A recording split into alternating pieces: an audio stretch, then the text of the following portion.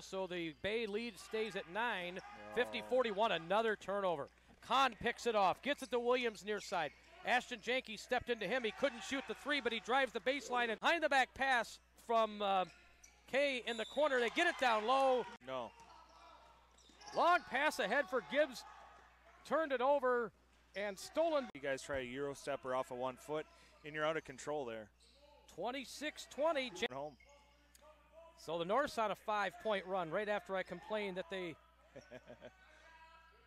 are not. Oh, they answer at the runner back the other way. They find Williams, who's up on Kahn, puts it up no good. It was a good defensive effort by Yazir Khan there as Jaden Janke could not get open. It was a tough shot. And now Williams buries a three at the gets it to the left side for Mason Saubert. He wears number 13. He's a kid that we obviously know about.